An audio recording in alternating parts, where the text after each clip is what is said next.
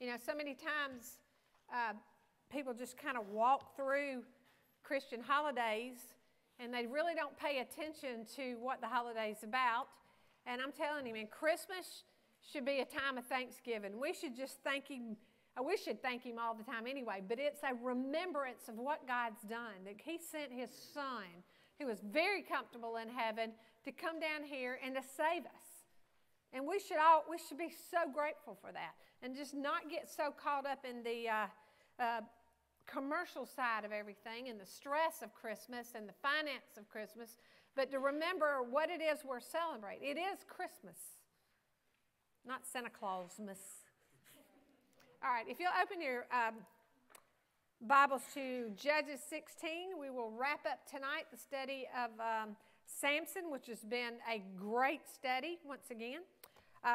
As we come to the end of the story of Samson, we are once reminded of the nation of Israel and the church. Remember, Samson sometimes can be a shadow and a type of Jesus himself, and then other times his flesh part really is an example of the church and all. And you know, it's the great thing about the Old Testament is the Old Testament will continually give you bits of information and show you personalities and types of the Bible. It's created, the Old Testament, so that when you do get in the New Testament, when you do see Jesus, then you already know who He is. You know His characters. You know His traits. And tonight it's really kind of full of them. The whole part of Samson is because Samson just battled with the lust of the eye. And understand the lust of the eye is not just, it is in Samson's case, not just sexual things. It can be a lot of things. You know, if you have a lust of life for life, you want to be better off than you are, you're jealous of this person because they got a bigger car, bigger house, more intelligence, prettier kids, you know, that right there will destroy you.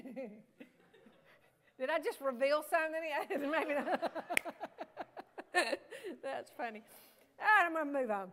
Okay, so Israel and the church continually prostituted. The Bible uses that very word. Continually prostitutes themselves with the world. And God wants us to be set apart. He wants us to serve Him and Him only.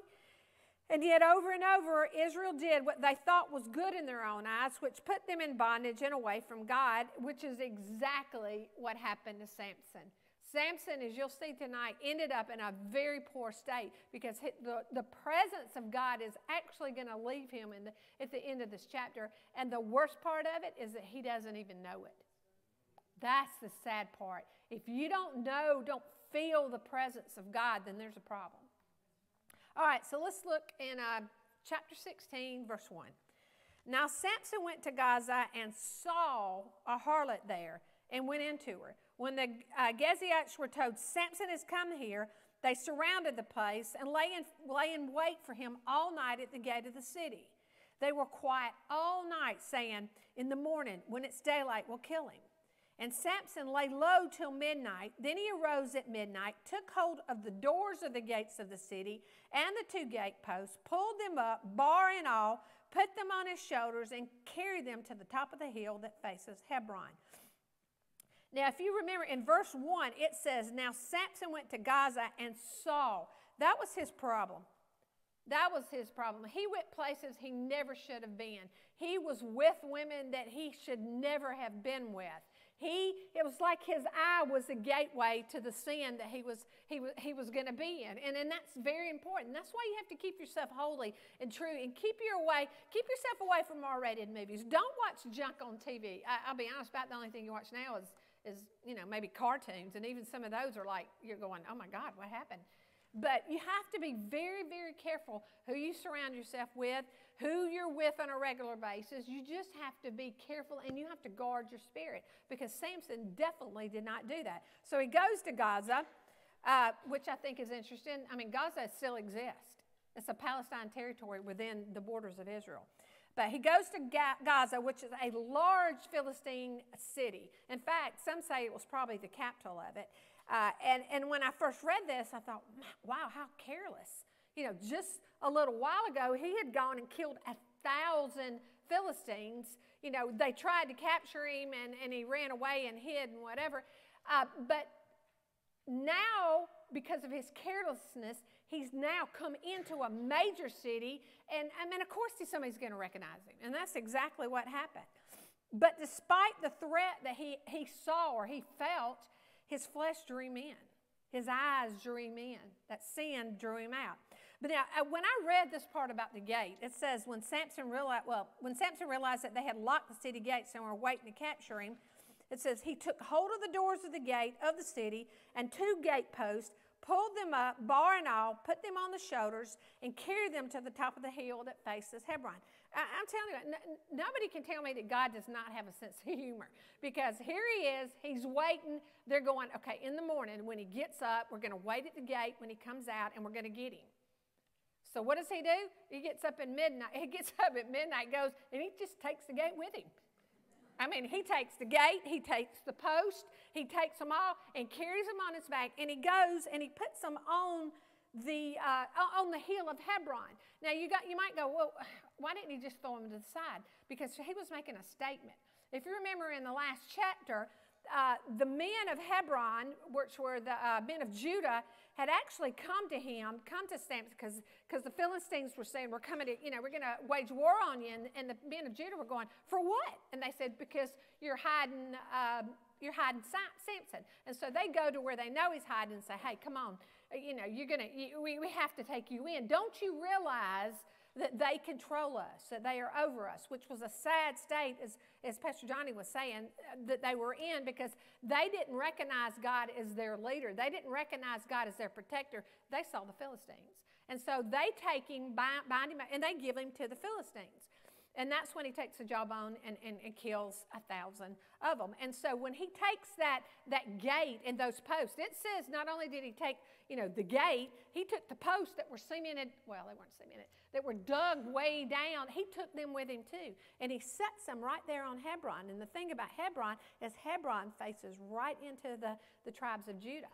And so when they get up that next morning, they're going to see those gates. God's good, man. He'll take his revenge however he does. So the thing that I think most people think of when they see that and say, gosh, he's right in the middle of sin. Why did God use him?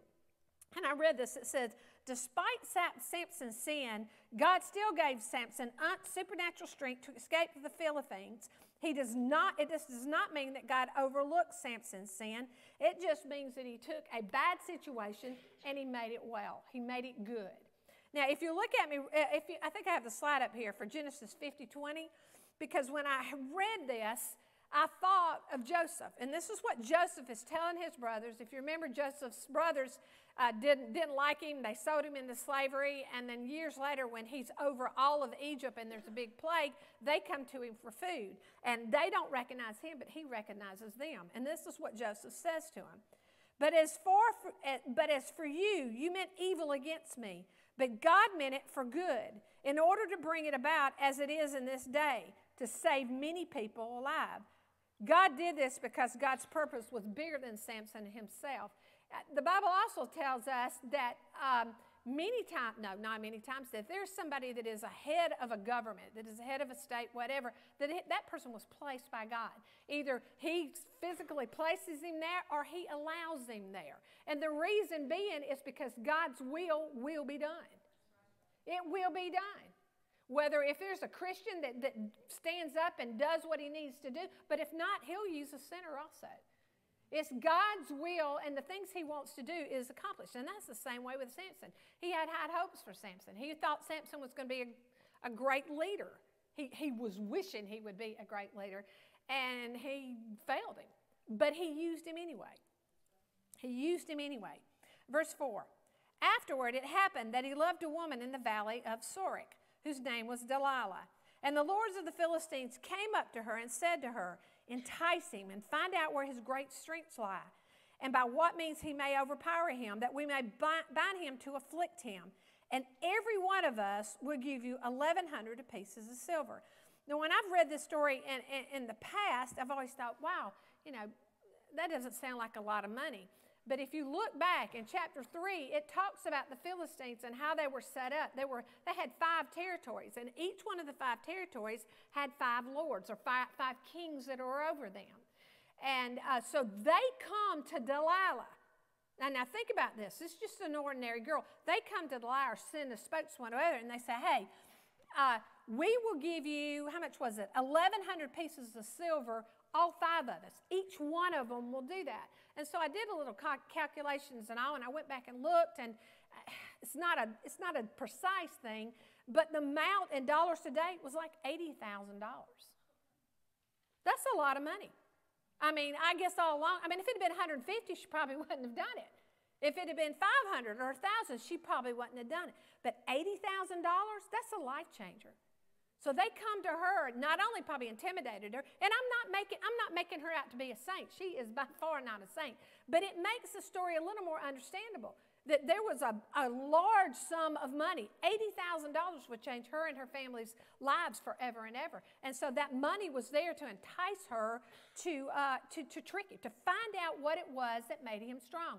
This is also the scripture I was telling you about, that where it lets us know that Samson was not bodybuilder. His strength was not from his body, it was from the Holy Ghost. It was from his strength, because they had no idea what made him strong. They were willing to pay a lot of money to find out what it was that was wrong with him. Verse 6, not what was wrong with him, but what gave him his strength. Verse 6, so Delilah said to Samson, please tell me where your great strength lies, and with what you may be bound to afflict you. And Samson said to her, if they bind me with 7 fresh bowstrings, not yet dried, then I shall become weak and be like every other man. Verse 8, so the Lord of the Philistines brought up to her 7 fresh bowstrings, not yet dried, and she bound them with him. Now men were lying in wait, staying with her in the room. And she said to him, the Philistines are upon you, Samson. And he broke the bowstrings as a strand of yarn breaks when it touches fire. So the secret of his strength was not known. The guys, which I'll get into later, the lords or whoever was representing the lords were there in the room with her. And when she tells him, please tell me what your strength with, and he plays games. He obviously likes to play games, and it gets him in trouble. So he plays this game, says, if you take these strings, dried, whatever, put on me, my strength will be gone. And it says, now the men were laying in wait, staying with her in the room. But it didn't work. So she tries again. Verse 10. Then Delilah said to Samson, look, you have mocked me and told me lies. Now please tell me what you may be bound with. So he said to her, if they bind me securely with new ropes that have never been used, then I shall become weak and be like any other man. Therefore Delilah took new ropes and bound him with them and said to them, the Philistines are upon you, Samson. And men were lying in wait, staying in the room. But he broke them off his arms like a thread. Delilah said to Samson, until now you have mocked me and told me lies. Tell me what you may be bound with. So again, Samson thinks he's witty, but the thing is Samson is aware that the men are there. It says it every single time. So he knows he has no intentions at this point of ever telling them. He's not going to tell them. He's just playing a game with them. Verse 13. I'll start with there. Delilah said to Samson, until now you have mocked me and told me lies. Tell me what you may be bound with. And he said to her, if you weave the 7 locks of my head into the web of the loom, he's getting closer to the truth. So she wove it tightly with the batten of the loom and said to him, the Philistines are upon you, Samson. But he awoke from his sleep and pulled out the batten and the web from the loom. You still have to wonder about his sanity. You think, look, this has happened 3 times. They're in the room with them. And as I was studying this, I was going, Lord, why could he not see this? Why could he not see the deceit? And then I started, he's about to give his anointing away to a woman that is trying to make money off of him. And he knows it. He knows it. And I thought, you know what? If you live in sin, before long it'll become your reality. He was so far from God that he did not even see the deception. That's what happens to people. People get so far away from God that you would like to take them and shake them and go, do you not see the deception you are in? Do you not see it? And they don't. They don't, because they are so far away from God that it looks normal. And this is where Samson is at this point. He is so far from God that it just looks normal. And so he's just playing this horrible game that it's gonna get him killed, is what it's going to get him. Now, at this point, it seems like the men have left. And it's just Delilah. And she still wants that money. And she still is trying to manipulate him into telling her the truth. Tell me the truth. Tell me the truth. Tell me the truth. Tell me the truth. He's just nagging her to death. Or she is just nagging him to death. Verse 15. Then she said to him, how can you say I love you when your heart is not with me? You have mocked me these 3 times and have not told me where your great strength lies. And it came to pass when she pestered him daily with her words and pressed him so that his soul was vexed to death, that he told her all his heart. And he said to her, no razor has ever come upon my head, for I have been a Nazarite to God from my mother's womb. If I am shaven, then my strength will leave me, and I shall become weak and be like any other man.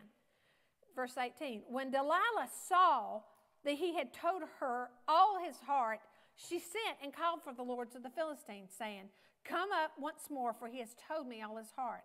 So the Lord Philistines came up to her and brought her the money in her hand. She thinks this is a real deal. They think it's a real deal.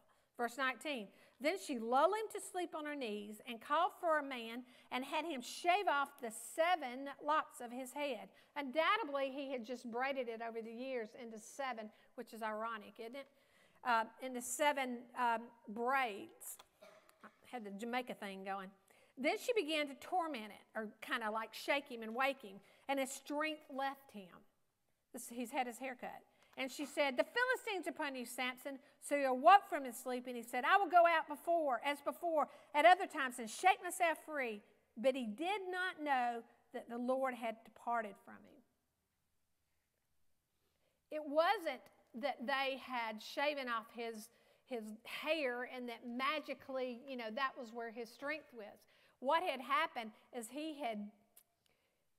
it was the last step.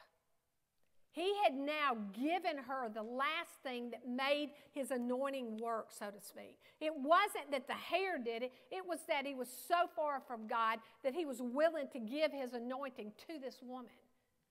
And the Spirit of God had left him, and he didn't even know it. That's a sad state.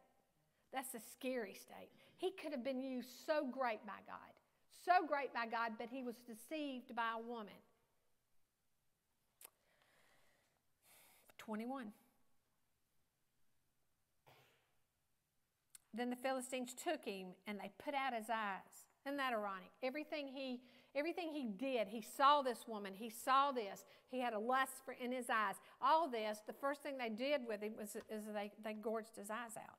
And they brought him down to Gaza, and they bound him with bronze fetters, and he became a grinder in a prison. They just kind of put him he'd just go in a circle. They just kind of like you do, is it a horse that you do that? You just round and round and round, and it just grinded everything under him. 22, however, the hair of his head began to grow again after it had been shaven. They did not even pay attention, the Philistines, to that. They didn't even pay attention to him. But in the Bible, a lot of times someone's long hair is represented as the glory of God. And so now he's in prison. He understands it now. He sees it. There are no girls. There is anything but a circle that he's going around, and his hair starts growing back. And that really represents that his faith starts to grow. He's starting to get that relationship back with God. It's coming back. It's coming back. His hair's growing. His beard's growing. It's all growing. And in spite of his horrible failures, the sins of great consequences, Samson's heart now turned to the Lord, and he was humble. So Samson did what every person does that is humble before the Lord. If they want to get right with the Lord, they start praying. They repent, they turn around, and they pray. I was going to say this later, but it just really sits in my heart. There are so many people out there that are Christians and that are not Christians that feel like the things that they have done, and for as long as they've done them, is so horrible that God can never, ever use them. And the devil is telling that. And that is just not true. It's never over. Never over. Samson had dropped about as low as he possibly could. Here he was, the great judge of Israel, and he's in the Philistine basement down there, grinding up things that that actually it was reserved for animals to do that. And there he was, and yet our God is so good that he knew it. He just repented. He asked the God to forgive him, and then his hair starts growing, and his face starts growing. Verse 23. Now the lords of the Philistines, these are the 5 lords, and all the government with them, gathered together to offer a great sacrifice to Dagon, their god, and to rejoice. And they said, our God has delivered into our hands Samson, our enemy. 24. When the people saw him, they praised their God, for they said, our God has delivered us into our hands, our enemy. A lot of times people think that in their sin, that all they are doing, their secret sins, all they're doing is hurting themselves, that nobody else sees it, that it is never, ever true. Your sins affect a lot of people. A lot of people. So you've got to be very, very careful. Generations to come. At the end of 24, it says, they said, our God has delivered into our hands our enemies, the destroyer of our land, and the one who multiplied our dead. So when Samson pursued his ungodly relationship, he might have justified to himself by thinking that the only harm was done to himself. Yet here we see that his disobedience led to giving glory to false God, and he was their trophy. They went on to say, our God is stronger than the God of Israel because we have captured Samson. What a horrible thing to do. Verse 25, so it happened when their hearts were merry that they said, call for Samson, that he may perform for us. So they called for Samson from the prison, and he performed for them. And they stationed him between the pillars. Verse 26, then Samson said to the lad who led him by the hand, let me feel the pillars which support the temple so that I can lean on them. Now the temple was full of men and women, all the lords of the Philistines, all the 5 lords, all the government, everybody who was anybody was there. All the lords of the Philistines were there, about 3,000 men and women on the roof watching while Samson performed. 28. Then Samson called the Lord, saying, O Lord God, remember me, I pray. Strengthen me, I pray, just this once, O God, that I may with one blow take vengeance on the Philistines for my 2 eyes. And Samson took hold of the 2 middle pillars which supported the temple, and he braced himself against them, one on his right and the other on his left. Then Samson said, let me die with the Philistines. And he pushed with all his might, and the temple fell on the lords and all the people who were in it. So the dead that he killed at his death were more than he had killed in his life. And his brothers and all his brother and his father's household came down and took him and brought him up and buried him between Zoral and Ithtal in the tomb of his father Manoah. He had judged Israel 20 years. So